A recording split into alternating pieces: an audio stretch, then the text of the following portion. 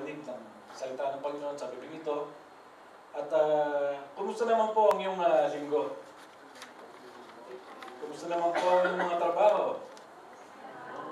Kanina po medyo first day po ng week, kaya lahat po nagmamadali. Lahat nagra-rush at naghahabol ng kanilang mga deadline. So, sa maikli po, papakilala ko lang po sa sarili ko. Ako po may 3 anak at isang asawa, nasa Pilipinas. At nandun po sila naninirahan sa Fairview. So, kahit na po malayo po ang aking pamilya, ako po ay pinagpapala ng Panginoon dito sa Dubai, sa TECD, sa church. Yun lamang po ang pinaka-activities natin sa trabaho. Maayos naman po yung trabaho sa opisina. Ako po isang arkitekto sa Godwin, Austin & Johnson. Isa po siyang puti na company. Okay. So, pag-usapan po natin ngayon ang tema ng humility. Meron po akong narinig, sabi po, no, sa isang conference po, may pinarangalan po. No? Ito po ay conference po ng mga humble na tao. So, lahat po, madami pong dumalo. So, nung tinawag na po yung pinaka-humble na person, siyempre po, tuwa-tuwa po siya. Wow! Ako yung napili na humble person. Tapos po lumapit po, tapos pinarangalan siya. Binigyan po siya ng medal. Nakalagay doon, the humblest person. Doon sa conference. Ito po ang problema. Yung susunod na conference po, nung after a year, nagdatingan ulit yung suit pa rin yung medalya. so sabi, wow, ito na. So parang nawala na yung humble person niya. Diba? Napatungan ng accolades na binigay sa kanya. So, ready na po ba kayo sa ating mensahe ngayong gabi? Ready na po ba ang mga puso? Okay. Tayo pong lahat ay magbukas ng ating Biblia at yun ang paggalang sa kasulatan ng ating Panginoon. Tayo pong lahat ay tumayo at buksan po natin ang ating mga Biblia sa 1 Peter 5:5. Ako rin po bubuksan ko yung Bible.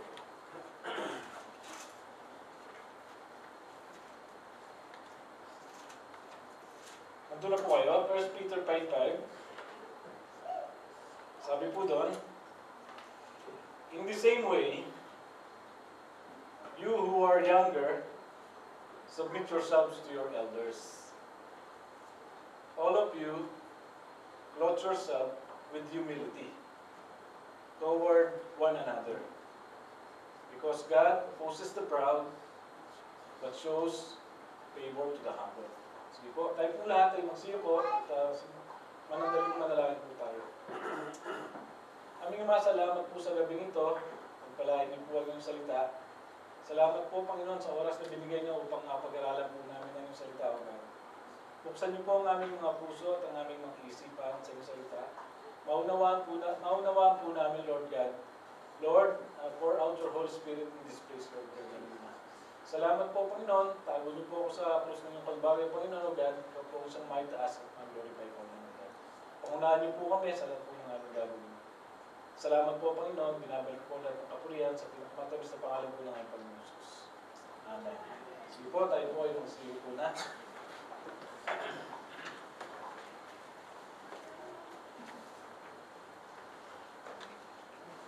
Yung pinaka-central idea po ng text, kung babasahin po natin pabalik yung text, is it's about the Christians na scattered doon sa Asia noong panahon nila Peter. Sabi po doon, Peter appealed to the Christians that are scattered, na nakikiusap si Pedro, in which the apostles gave particular direction. Nagbigay po ng detailed na direction ng ating apostle. How to behave themselves toward their flock, especially to the elder and leaders of the church, to exercise submission, as this will demonstrate humility towards one another. Yun po yung pinaka-central idea ng text. The purpose po ng sermon, a true humility will be evident to every believer and follower of our Lord Jesus Christ as they submit themselves first to God, then to one another. So, importante po na malaman po natin, sa humility, there's a word na submission. But submission first is to God first, hindi sa tao. It's to God first. Then the rest will follow. Central idea of the sermon. Okay, ito po yung sinasabi ni Peter. A true follower of Jesus Christ can passionately clothe themselves with humility. Wearing this will not always give us the approval of the world, but it will give us the favor or grace from our Creator or from our God. So makikita po natin na ang tunay na Kristiyano na namumuhay sa humility, he or she always clothed himself with humility. So this is the central idea ng sermon. Kaya nga po, yung ating title of the sermon, Humility, a timely Christian passion for our generation. A timely Christian passion for our generation. So bilang isang Christian po, ano po yung passion na sinusot po natin sa pang-araw-araw? We can dictate kung ano po yung susot po natin sa Monday, sa Tuesday, sa Wednesday, hanggang pong katapusan ng linggo. We can even choose kung ano pong kulay, kung ano pong style. Maybe kung medyo casual lang po, no? Kaya lang po, medyo rugged. But for us, who are Christian, our passion is to clothe ourselves with humility. Pakumbaba. Lagi pong, yung po yung pinaka-plot po natin. Okay po. Point 1 po. A true humility always submits. A true humility always submits. Sabi po dun sa ating binasang verse, all of you, be subject to one another. All of you, we will subject to one another. We will be subject to one another. Kailangan po natin magpakumbaba sa bawat isa. Kailangan po natin maging mapagkumbaba. It's always easy. Mas madali po to submit to one another when we first submit to God. Mapapansin po natin yan na ang tunay na Kristiyano, wala pong ere, wala pong boastful na pinapakita sa kanyang katawan. Pag siya'y nagsasubmit muna sa ating Panginoon. It's always napakadali po. If we submit to God, then it is easy to submit to one another. Marami pong klase ng submission. Meron pong submission sa eskwela, meron pong submission sa tahanan, meron pong submission sa trabaho. All of that, may binigay ang Panginoon na authority na we will submit. Yung po ang problema sa atin minsan po, sa ating bayan, hindi ko na po is the lack of submission. They always tend to rebel against the authority. That's the problem. Pag wala ang Panginoon, we always tend to put ourselves. Hindi muna po tayo nagsasabit sa Panginoon. But we are, as a Christian, we know that our Lord changed us, He molded us, He modified us into His likeness. So, madali po sa atin mag-submit dahil po, mayroon po tayong Panginoon. Letter B point. 2. There's a divine unity when we exercise sa submission to one another. Meron pong divine unity na hindi po natin nakikita na pinapamalas sa ating Panginoon na bigla na lang tayo pong kumikilos na kung ano po yung plano ng Panginoon, ginagawa po natin. Yun po yung divine unity. Pag tayo po ay nagsasubmit to one another. Minsan po, kung mapapansin niyo po sa corporate, meron pong leader that they will say that we will do this, we will plan this, we will go to this place, we will build like this. It's so easy for them kasi may authority. Pero tayo po bilang mga Christians, we submit first. Tapos nagagawa po yung kalooban ng Panginoon sa ating church, sa ating buhay, sa ating pamilya, sa lahat po ng ginagalawan po natin. When we recognize God, when we first submit to God, then it is easy to submit to be subject to other person, elders, pastor, to the church, kung sino po yung inatasan ng Panginoon na mag-lead sa atin. Point 3 po. We can see that meron pong character ang humble person. This is found in Isaiah 57:15. Center. God dwells on the heart of a humble and contrite heart. Ulitin ko po. The humble person, or people na ano siya ng Panginoon, God dwells on the heart of humble and contrite heart. Imagine po, the creator of the world, the creator of the universe, the creator of stars, the moon, the planets. Tapos na makikita natin sa video, no? Ang lawak na nung pinakita sa atin. Tapos yung earth, napakatundok lang na. Imagine, God dwells in your heart.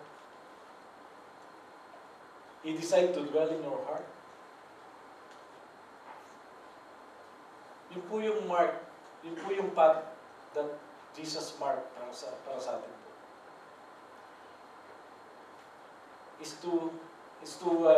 Para po ang ating Panginoon ay mamuhay sa ating puso. God dwells on the heart of a humble and a contrite heart.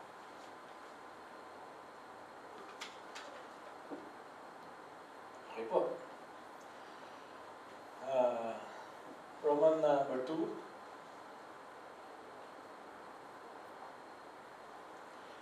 True humility never fades out. Never fades out of style. Pinili ko po yung title ko bilang yung pagkasabi po ni Peter that humility can be cloth. Nasusuot po siya. Parang damit po natin. It can be cloth. No? Pwede po natin isuot siya. Di po ba naisip na minsan po nahubad po natin, di ba? Nahubad po natin siya minsan. Hindi po natin napapansin. Sabi po nung ni Peter sa 1:14, not fashioning yourselves to the former. Yung former po natin. Huwag na po natin isuot yun. Sinasabi po ni Peter doon, huwag nyo nang isuot yung dati yung kasuotan. Isuot nyo yung kababaan loob ng Panginoong Jesus. Yun na po ang ating pinakadamit. There will be time that we remove humility as our spiritual clothing. Many times, it will be removed. Without our conscious effort, siguro mabigyan ka lang ng recognition, katulad ng kwento kanina. Nabigyan lang siya ng recognition na he's the humble person in the world. And the next year, susud pa rin niya. Hindi na nawala sa isip niya yung accolades, yung award, yung reward. We always tend to focus kung ano yung nabigay sa atin. Purihan tayo ng konti. Uy, galing-galing mo ah. Biglang oops, natanggal na po yung humility na cloth natin sa ating Panginoon.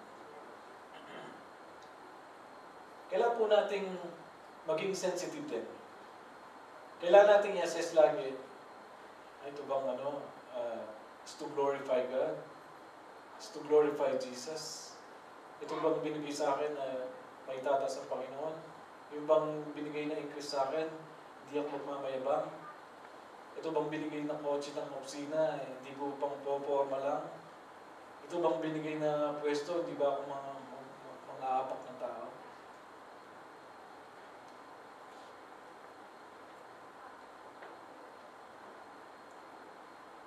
God wants to use that for His purpose. God wants to use that to glorify His name. As a King, as a Lord, who left heaven and went to earth. Yung po pinag-usapan po namin sa BS is yung pagkatao ng ating Panginoon. And surprisingly po, doon lang po namin na-discover na Jesus is God, naging tao, the Creator, the Lord. Tapos po nakikipag-usap po siya. That's the mark. Yun po yung path natin bilang humility. Our Lord Jesus is our example of our humility. We must always find ways to check our walk with God. Doing so will enable us assess our spiritual state. Doon po natin makikita kung tayo po ay lumalakad pa po sa Panginoon, kung tayo po ay ipag-usap pa sa Lord. Lord, ano ba itong binigay sa akin? I'm so overwhelmed. Hindi ko po kayang dalhin. We will always want to ask God dun sa mga binibigay sa atin. There will always time na tayo ay biglang mahuhubad natin yung ano po natin, ang humility natin. That's why yung ano po natin is required humility. Hindi po to once in a lifetime na gagawin po natin. It will be a daily walk with God. Every day, pinapapalik po tayo ng damit. No? Inuubad po natin damit natin, nilalaban po natin, pinapalitan natin, pinaplansya po natin.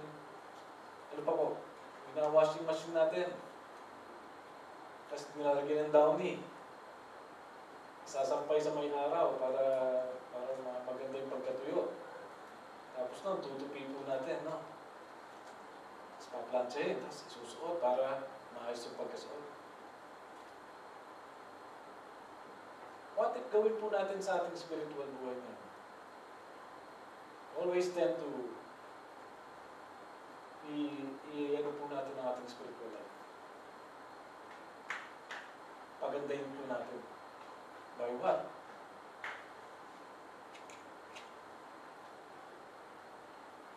Ganun din po.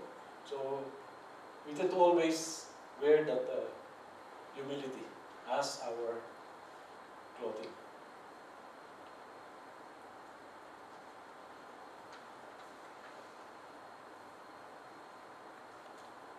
Okay.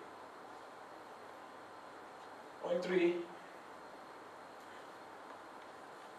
True humility always begins with God. Sabi po dun sa pinaka-dulo ng verse natin is, for God resists the proud, but gives credit to the humble. For God resists the proud, but gives credit to the humble. Ito po yung dapat i-exhaust po natin. Na ang Panginoon po ay nagbibigay ng grace, abundant grace, sa mga nag-humble sa Kanya. A true and humble disciple of Jesus must be willing to submit himself to God's sovereignty. Kung tayo po ay kinikilala po natin ang ating Panginoon sa lahat po ng aspeto ng ating buhay, wala pong magiging mahirap sa atin. Hindi po tayo magkukulang, hindi po tayo aasa sa iba, hindi po tayo tatakbo kung kami-kanino. Because God's grace is enough. God's grace is enough. May problema po tayo. It's a normal daily walk of life. May problema. Sino po ang nilalapitan po natin? Are we submitting ourselves to the sovereignty of God? That we know that God supplies everything. Malit na problema. Kanino po tumatakbo? Minsan po, natataranta po tayo. Kung tayo lalapit, iniisip na po natin. Hindi na tayo makatulog. Sino kayo lalapitin ko? Sino kayo pupuntahan ko? Sometimes, parang nahuhuli ka ng Panginoon eh. Doon po sa aming BS, meron pong tinanong si Jesus kay Mary. Nung nawala po ang ating Panginoon, nawala siya ng 3 days. So, naiwan siya ng kanyang parents at nakauwi na ng bahay sila Maria at Joseph. Nung nakita wala ang Panginoon, sabi niya, asan si Joseph? Ginawa po nila is bumalik po ulit ng Jerusalem. And that travel is a one-day travel. Isang araw na biyahe. Siyempre, parents ka, nagugulimiyahan ka na. Kung saan ka na pupunta, no? Kung ano na inisip mo, hindi mo alam kung ano nangyari na sa anak mo. Tapos, nung nakita nila, after 3 days, sabi ni Maria, anak, ba't mo ginawa ito sa amin?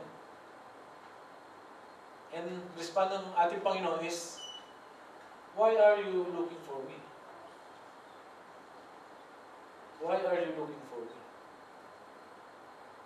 Ang point ko lang po doon is, kung tayo po yung maghahanap, kasi nakita ng ating Panginoon sa tabernacle, is to look God first, to His church, is to look Jesus.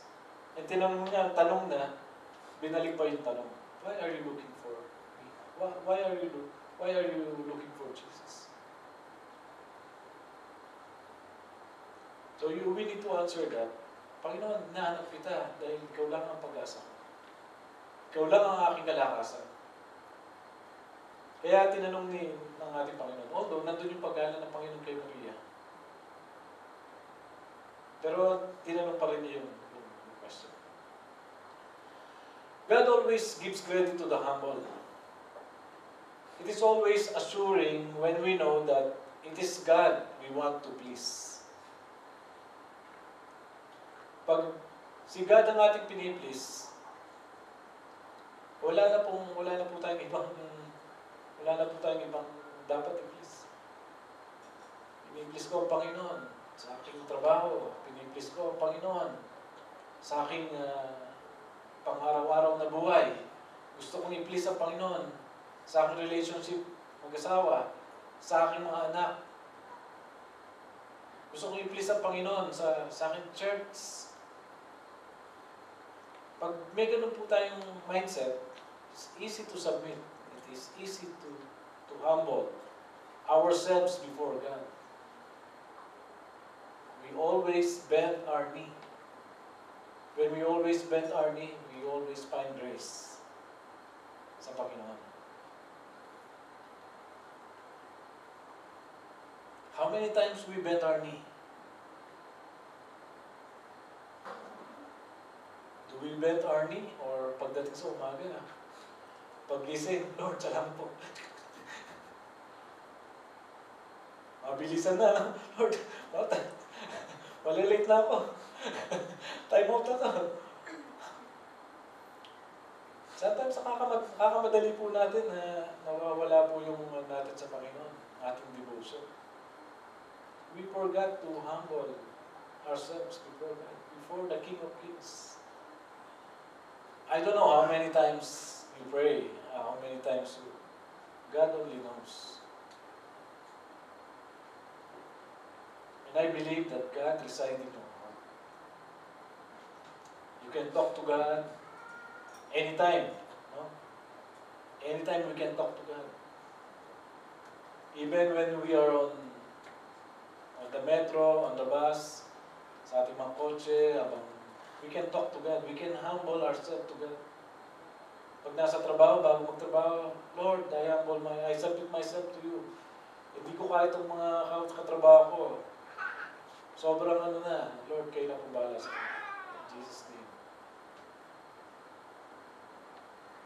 If we always find time to humble ourselves to God, then grace will be there. There will be enough grace. Ang daming grace. I-exhaust po natin yung grace ng Panginoon na binibigay sa atin. Sobra-sobra. Isa na po nagsabi, but gives credit to the humble. We will find grace if we humble ourselves to God.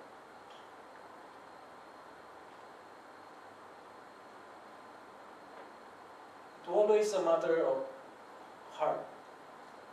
Especially when we receive, blessing beyond what we expected. It's always a matter of heart.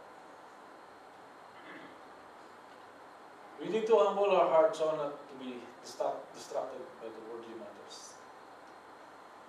Sometimes, pag nakatanggap po tayo ng bonus, timahan mo po, nakakompute na po yun.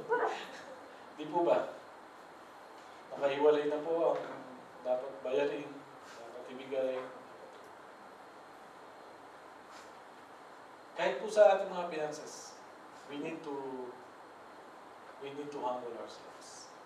We need to submit ourselves to God. God's grace continue to find ways to lift up His people. Naghahanap po yung grasya ng Panginoon kung sino pong pagbibigyan. Naghahanap po ng magsasubmit, mag-aambon. Lahat po ay qualified. Bilang Christian, tayo po lahat ay qualified makatanggap ng grace. Pag-isip pa lang po sa umaga, grace na po yun. Pagmulat mo ng umaga, oh Lord, gising ako. So kailangan pag-gising pa lang po natin, thank you God, thank you Lord. Ako po, I always tend to forget to read the Word of God every morning. One time po, nung umuwi po ako sa Pilipinas, one of my friend gave me this calendar. So every day, you just flip the paper. Yan po, ililipat lamang po. Then there's the verse. So, yung po binigay sa akin, sabi niya, para araw-araw mong basahin ang salita ng Diyos. At hindi ka kung ano ang ginagawa mo. Okay. And it's so, napaka-benefit po. I know you have different, kung ano po yung ginagawa sa umaga, devotion nyo, you have your daily bread, you have your Bible, and maraming pong paraan. At alam po ng Panginoon yun, and God is so excited to meet us every morning. Excited po ang Panginoon, nagbigay po yung grace. Kahit heavy po yung mga katawan natin, dahil po sa we're so tired, alam po ng Panginoon yun, nararamdaman po ng Panginoon yun. Pagod tayo, mahirap bumangon, mahirap gumising, and yet yung grace ng Lord nandun.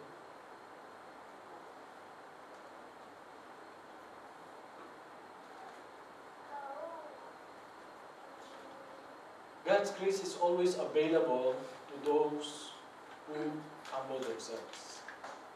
There's always grace upon grace, favor upon favor, for those who humbly submit to God. Nandun po lagi.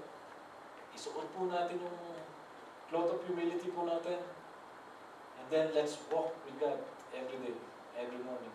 Until matapos po yung araw. Pagdating po sa gabi, Lord, salamat po. Thank you for your grace, O God. Ginawa na po natin na. We humbly submit ourselves to God.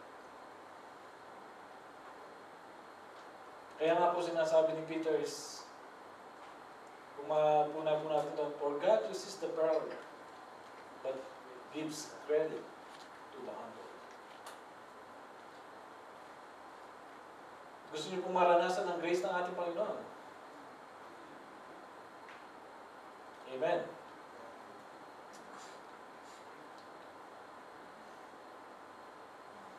Gusto po natin maranasan enough grace. No? Yung nag-uumapaw ng grasya. Every day we can experience God's grace if we only humbly submit ourselves. That's why true humility always begins with God. True humility never fades out of style. Kahit hindi po tayo pogi sa ibang tao, sa Panginoon, we are so beautiful and handsome. Amen po ba? Kalibali yung ibang tao. Ang Lord lamang po ang ating i-please. Wala na pong iba. Pag ang Lord po ang ating please, lahat po ay yung grasa niya bibigay sa atin. True humility always submits.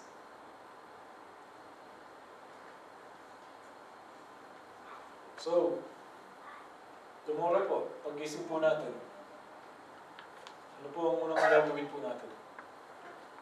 Is to please ourselves, is to please others, or to submit and please God.